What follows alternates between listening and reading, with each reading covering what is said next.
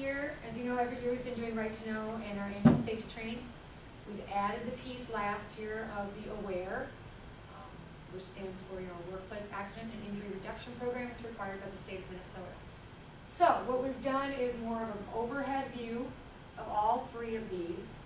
Some points in here I'm going to talk a little bit about if you want more information, a little bit more in the weeds. I'll be referring you to public health on some of those things because I don't think that we need to have a full in-depth discussion of all of the nitty-gritty pieces of that. Oh, it works. Yay. Okay. Also, if you've never done training with me, I don't read slides. So I'm just going to have you read those and I'll do talking outside of it. Obviously, we have a lot of objectives. Number one objective is you can't avoid a hazard if you can't identify it. So we're going to talk about that. The other thing you'll hear me say over and over and over again is about communication. We as a safety committee, we as a county can't fix a hazard unless you tell us about it. We have an active safety committee. We're all very active and busy in trying to prevent injuries and unsafe conditions, but we're not in where you work every day. So if you see things, I encourage you to communicate with us about it. SDS is? SDS used to be called an MSDS. It stands for a Safety Data Sheet. We'll talk about that right here. So what a safety data sheet is what you see here is, of course, spilled toner, something that a lot of us use in the office place.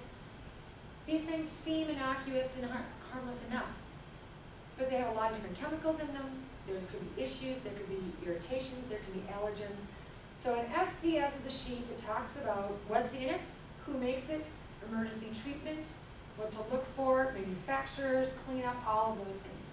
In this building, in the courthouse, your SDSs are going to be located in the maintenance office. That's also going to be the location in the office building, is downstairs in the maintenance office. What I really encourage is before you mess with something you haven't messed with before, check out an SDS first. Make sure you shouldn't be wearing PPE, personal protective equipment, or if you need to have hazards, make sure you know what you're touching in case you may have a personal allergy to it as well. Hazardous substances, obviously we want to, anytime we're dealing with something new, we want to make sure we know what it is, how it can affect us, how to handle it safely, if we need any of that PPE.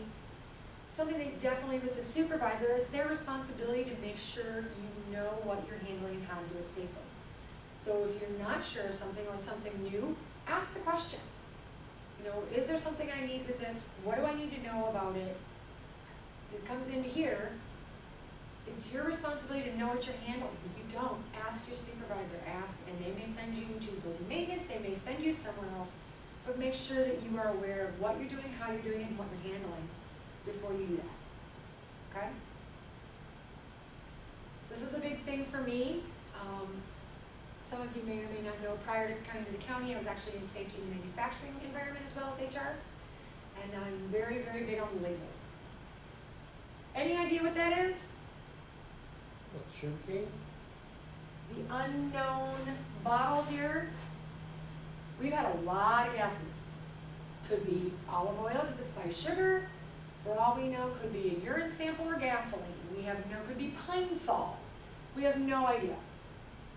At the county, a lot of times we'll buy things, especially cleaning agents and some of those other substances, in really large containers to save dollars. And then we put them in what's called a secondary container. Secondary container is anything that's not originally done by the manufacturer, okay? So if you'll put that into a secondary container, you need to make sure you're properly labeling exactly what it is. I've seen this happen before, is that something's not marked, they think they know what it is, so what happens a lot of times when there's a liquid and you're not quite sure what it is, what do you do? Throw it away. A lot of people sniff it. I've seen some people open it up, take a whiff. Let's see if I can figure out what that is. Smells like gasoline. Yeah. Smells like gasoline, exactly. What if it was something much more noxious? Now you're inhaling something that you shouldn't be inhaling. Really important. If you find something that's not labeled, don't use it. Don't throw it away, because it may be dangerous to throw it away, but let somebody else in building maintenance or somewhere else. Go ahead.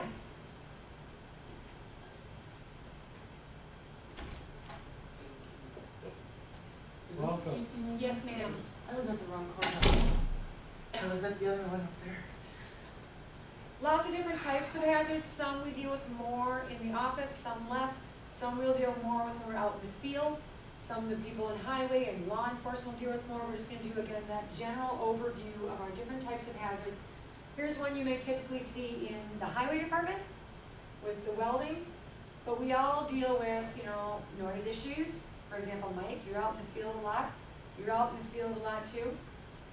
All of those different things, heat, cold, even in the office buildings. We see people with their sweaters and their blankets and their heaters and their fans. So we're all dealing with all of those different things that can cause issues for us. This is where I'm going to do a real general overview, and if you have more specific information or questions that you want to get, I'm going to refer you to public health. They have a wealth of knowledge and a lot of materials if these are things that you're concerned about. So, but knowing that we are exposed to infectious agents is important. Just a few terms to make sure that you're comfortable with the terminology when it comes to different infectious agents. And a big one to remember, modes of transmission and modes of entry.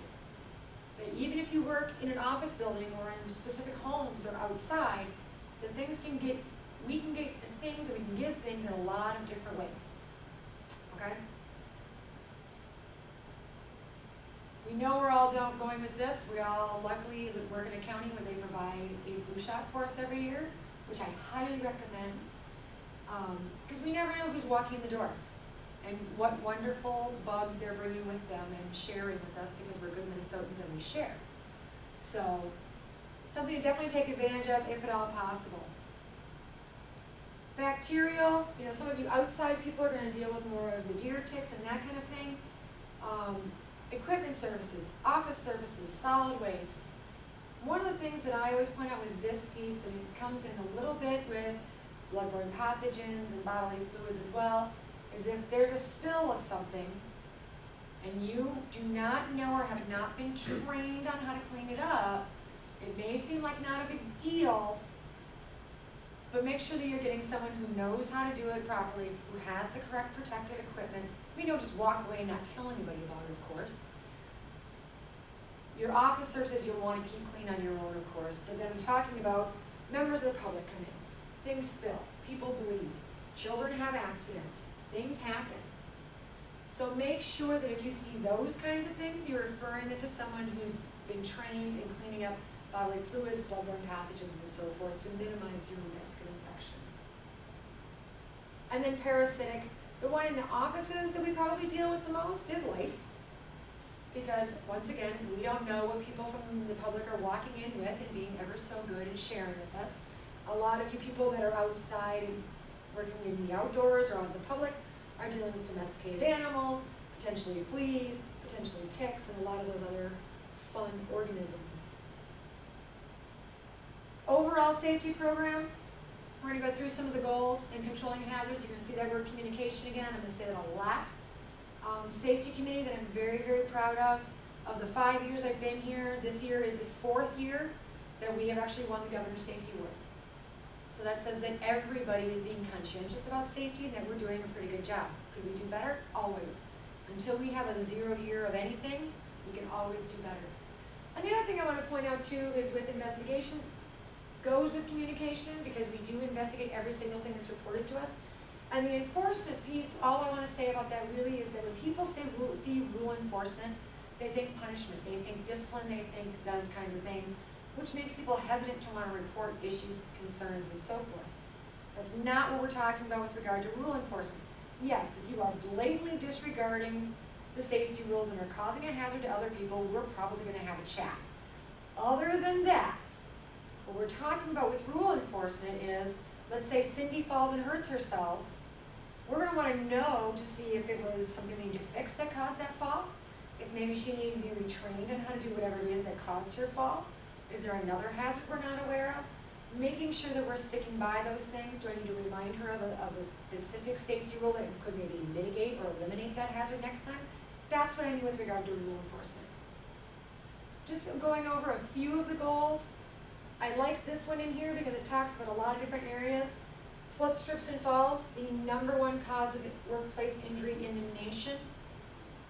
The ergonomic one I like in here too because a lot of people think of ergonomics as more wellness than safety. Ergonomics are very big to avoid what's called repetitive strain injuries by how you're sitting, how you're holding your arms, how you're doing your functions. And then of course, please don't be the person that has to sniff your food to see if it's still good before you eat it. If you're not sure, please just don't. With this one is safety culture, and that's what we've been working really hard over the past several years to build. What I mean by a safety culture isn't just I'm following the safety rules and doing my job. Okay, that's fine. What I'm talking about is I see you're running up the stairs with both your hands full. Hey, why don't I get the elevator for you? Or why don't I help you carry that thing so you can hold the handrail? You know, Mike, that box looks really big. Why don't I help you with it? Or how about I get the doors? Being conscientious of others and being able to speak safety so that everyone's thinking about it, that's more of a safety culture of saying, you know what? You did that really difficult thing really well. Can you show me how you did that so I can do it safely too?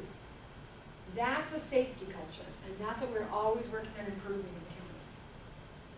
And of course, my ultimate goal is for this number down here to be a big old 0, and nobody got hurt, nobody got anything, life was perfect. The goal of a safety program in my eyes is that every employee then gets to go home in as good or better condition than they came to work. That to me is the point of a safety program. That's the end result goal. So we do these trainings and we talk about safety for that reason. I don't want you to miss out on your life, on the things with your family, with your friends, because of something that happened at work. And then of course our targeted training. This is part of that. But this isn't the only targeted training you're going to do. Again, it comes back to that, hey, here's a new function. Let's talk about how to do that safely. Here's a new product. Let's make sure you know how to handle it safely, what's in it in case you have allergens. Lots of resources on the intranet, for those of you that have intranet access, for those of you that don't. There's lots of resources in the Human Resources Office, videos, documents, contacts, action plans, all of those different kinds of things are available to you there. All right, controlling hazards. This just sort of talks about how we do that. Number one thing, once again, can't do anything about a hazard if it's not identified and communicated to us. That's why on the intranet, you'll find in the Forms tab a place to notate an unsafe or unhealthful work environment or work situation. If you see something, fill it out, send it to me. Grab a safety committee member, grab your supervisor, grab your department head, grab me. Hey, I saw this, it happened today. I was setting up in room 108. Jeff Cooper was helping me set something up and pointed out, hey, the cover box for all of our outlets is broken. Well, that's a safety hazard on a number of levels. So we can get that working. Didn't know about it. Apparently it's been broken for a couple weeks. Didn't know about it. So now we can do something about it. Everything again that's brought to us goes to the safety committee. It's given a ranking according to the Minnesota Health Department and Safety Division of the severity. We work on corrective measures. Obviously our number one goal is to eliminate the hazard. You can't always eliminate all hazards. If we can't eliminate it, then we work out a plan to mitigate it or minimize it as much as possible. And it stays on our agenda until it has come all the way through to completion. So every meeting, we're talking about that same one. Where is it at now? How is that mitigation working? Until it comes to a place of being completely closed, it stays there and it's focused on. Just a map to review a little bit. There'll be some questions later that are really important to know. You know, question is, do you know where the eye wash stations are? Do you know where the fire extinguishers are? We had a case here a year and a half, 2 years ago. Somebody got something in their eyes. And the first thing I noticed as it was happening was that the smartest thing they did in the whole world was not go and try and find the eye wash station themselves while they have something blinding in their eyes. They grabbed a person and said, help me get to the eye wash station. Do you know where the eye wash station is? If that person grabs you and says, KK, I got something in my eyes, can you help me get to the eye wash station? If it were me, I surely hope if I grab Cindy's arm that she knows where she's going, and that's not the time she says, let me look at the map. So know where those things are. So that that person could be you, it could be one of your coworkers that's saying, help me. If you're in the office building, we have the same map for the office building. Something to refresh yourself with and just kind of know where those different things are. Moving into Aware, which is very similar to what we were previously simply calling our overall safety program. see a lot of things that are similar to some of the things we talked about. Communication, hazard identification, roles and responsibilities. All of those pieces that we were just talking about are a part of that AWARE program and a part of that document. And then the roles and responsibilities as well. We each have our own responsibilities. We can hold our supervisors and department heads and managers accountable for their responsibilities as well. We make sure these things are done. We're going to be doing more measures so that we can see that it's established and that these are being taken seriously and effectively. We have a lot of different safety rules. Some are county specific, some are department specific. I don't necessarily need safety rules on how to do an inspection because I don't do inspections. But these two gentlemen do. I don't necessarily need rules on how to do more of the lifting and twisting kinds of things because I'm not in people's homes. But you do. So we're each going to have some things as far as people that are very irate and how to keep myself safe. That's something you deal with on a daily basis. So some of those things are going to be very department specific. Some are going to be county-wide. Housekeeping, housekeeping, housekeeping. When we do safety inspections, that is probably the #1 thing that gets marked. And what I mean by housekeeping isn't, is your desk polished? It's, do you have the cord for your heater running across that you're going to trip on? Do you have things piled up so high on your desk that as you walk by, they're going to fall down on you and either hurt you by falling or creating a trip for you? Those are the kinds of housekeeping things we're talking about. Do you have your tools and stuff that are blocking your way to the door so that it's a stub your foot or a trip on a hazard? That's what we're talking about housekeeping in an office setting. And there's that reporting again. Report, report, report, report, report. Again, we have a form for this, but if you're not big on filling out a form, contact me, email me, call me. Just let me know, whatever it takes. Again, you can do verbal or written. Whatever it takes to get it communicated.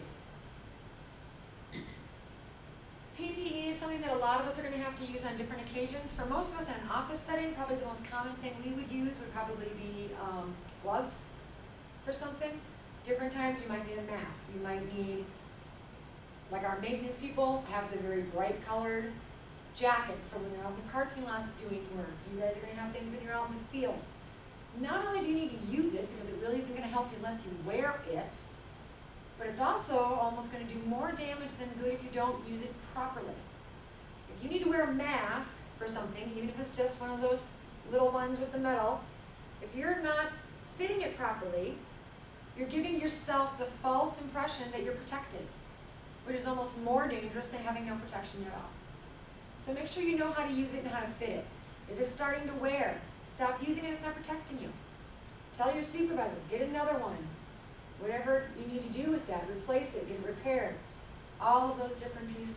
The PPE is, the #1 thing with PPE is, it doesn't work if you don't wear it. And report, report, report, report, report.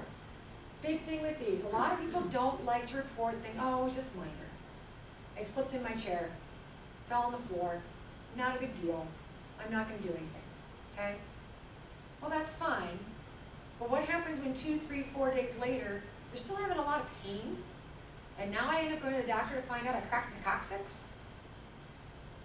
Well, now you're talking about a work-related injury that you haven't reported, and what if the reason you fell in that chair is because your mat was bad, and we should have replaced that days ago? So even those small things, you're not going to get in trouble for it. We're going to send it in. They're going to list it as a record only. But then if something comes up later from that incident, we've got it. Work comp through MCIT, who manages our work comp process, they've got it on file. So if you do end up going to the doctor and you call and say, hey, KK, you know, when I turned in that form the other day, when I slipped out of my chair, thought the only thing I bruised was my ego. Well, not so much. Okay, we can expedite these things now because everything's in process. Plus, if you're not reporting it, I don't know what happened. And what if 4 or 5 other people are having the same issue that I don't know what happened? I look for patterns when I see these to see if, you know, this type of chair seems to be slipping out from underneath people a lot. We wouldn't know that unless everyone was reporting it, okay? That's one of the reasons it's so important. The other piece is, we'll talk about a little bit too later on as well, is near misses. People hate reporting near misses because they're like, well, nothing really happened. But if you think of all the mirrors that we have in the different buildings on corners, those all came about because of near misses. We're almost running into each other when we're coming around these corners because it's blind. Well, if we didn't know that was happening, it's a simple fix. You install a mirror, all better. By the way, they don't work unless you're looking at it. If you're stirring your coffee as you're walking, the mirrors don't work very well. So these are important things that help us avoid and eliminate injuries. So, and there's that near miss reporting. The other one that we do is the safety inspections. We actually do 2 safety inspections in every department every year. One of them's done by the department head or division leader, and they go around and do one of their own department. We're currently in the process right now where our safety committee member goes with a department head that is not their department, because a lot of times you know how it is. It happens in your own home. You have this thing that's been there, and at first you're like, oh, I gotta do something about that, but you get busy. And then it's been there so long, and you get to the point where you don't even see it anymore. It's just there. But if somebody goes, did you realize there's a hole in your rug there, and you're stepping over, almost tripping on it all the time? I forgot all about it, even though you're looking at it every day. That's why we send safety people to departments that aren't theirs. It's that fresh set of eyes are going to see the things that we have now become blind to. And then we do job hazard analyses. What this one is if you have a process within your job that you feel concerned about, that you think that there's some hazards that need to be mitigated, you would contact my office. We would go through that process step by step. This is the first step. This is what needs to get done. Here are the potential hazards. How can we eliminate or mitigate it? The next step in the process is this. It's a very in-the-weeds, broken down analysis, generally used for jobs that are much more hazardous, depending. But if at any time you feel that you need that done for a specific job, a specific process, let me know. I'm happy to work through that with you. And there's my favorite word again, is the communication. We're doing our training, we're doing our right to know. That safety committee meets every other month, but they're available all the time. Anybody know a safety committee member? I don't count because y'all know it's me. Who else is on the safety committee? Terry. Terry. Susan. Who? Mark? Martin.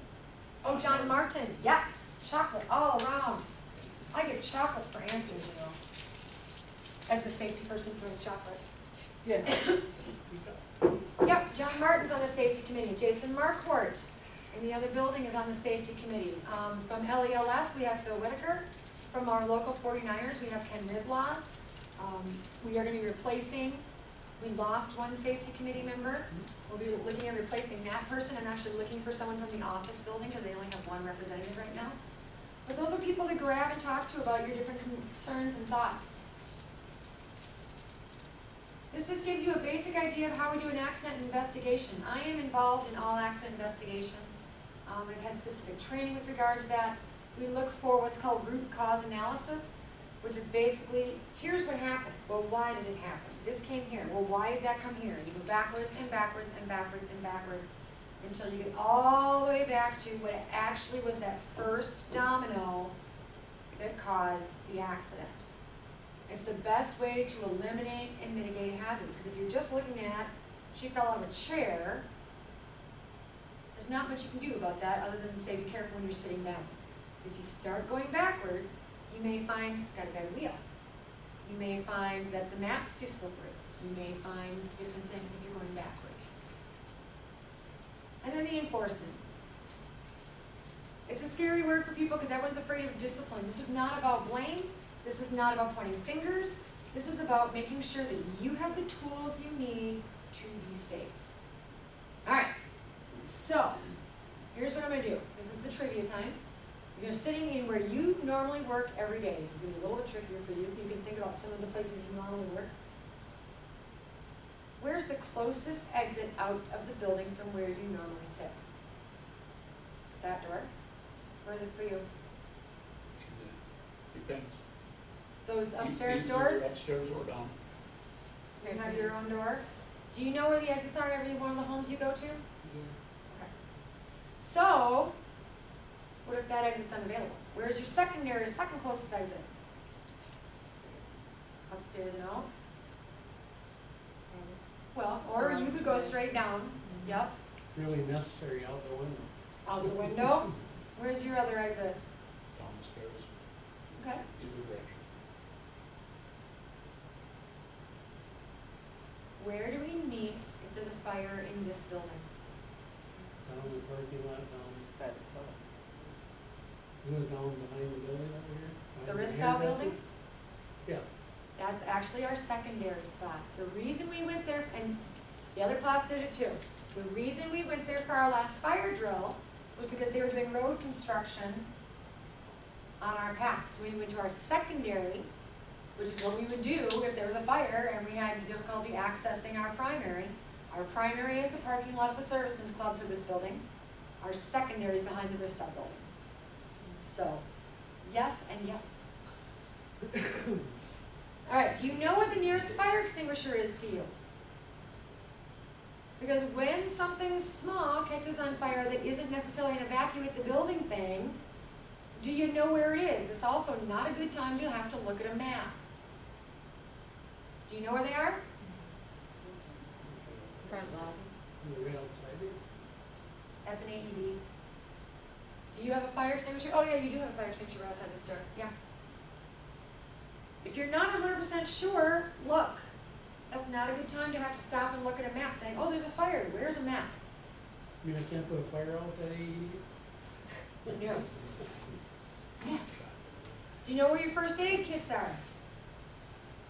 In the Mail mail room. Mail room, yep. In the office building, they're in several locations because they have a lot more secured, locked areas. There's also one in Auditor Treasurer's if you're upstairs and need one. And AEDs. Here's my plug in the AEDs. As you all know, the AEDs are very near and dear to my heart. These AEDs, there's a discussion about the hope of offering CPR AED training to all employees on a 2-year rotating basis. If you have not had AED training, and you are there with that person who drops, don't not grab the AED if you at all feel comfortable doing that. These AEDs, one of the reasons we chose these specific units is because, one, you take it off, it shows you exactly where to place the pad. If it doesn't get a good reading, it's going to tell you to replace it, okay? As you're doing compressions, if you're not doing them hard enough, it's going to tell you to push harder. It's going to tell you to stop doing compressions so that it can check a person. And you could stick those pads in me and push that shock button all day long. It will not send a shock unless the unit reads a shock is needed. So you don't have to worry about accidentally shocking somebody. It will not let you do it. That's, I think, people's #1 fear of touching those things. Is I'm afraid I'm going to shock them when I shouldn't, and I'm going to kill them. You can't with these units. That's one of the reasons why we wanted these specific units, okay? Now granted, I encourage you to get CPR AED training if that's something that you're at all remotely interested in. I know you guys don't have a choice in that, or you have to do it. A lot of us don't that are in the offices. I would encourage you to consider it. But even without it, that's why we have these units. And those first couple minutes, even though paramedics for us are a block away, that block away could make all the difference, okay? So something to be thinking about when you're looking at those units. But I really encourage you, think about those things, you know what's gonna happen. Yes, we have drills, but have we had a drill where all of a sudden one of the doors doesn't work? Maybe the fire's right outside Mike Crown's door, so that's not going to be a good way to go. So what are you going to do?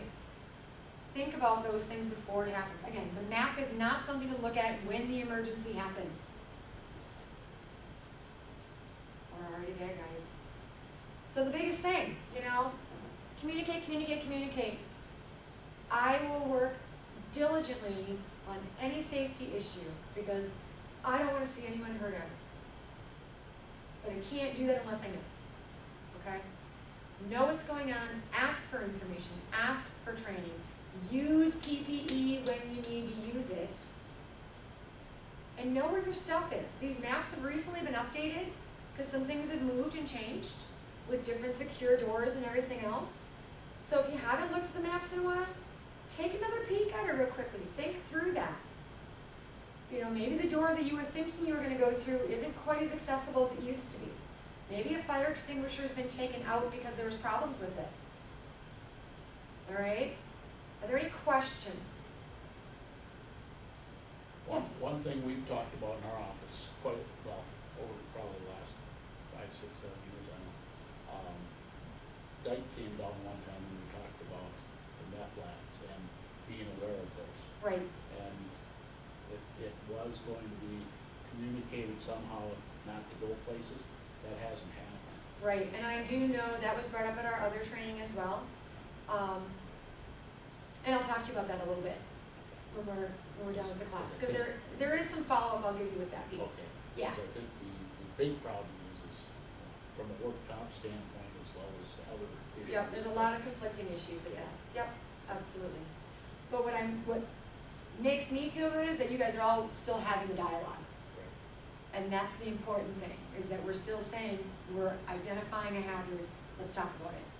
So, any other questions? Well then, thank you. That's all we have for today. Thank you. Thanks. We covered these already, so. Yeah.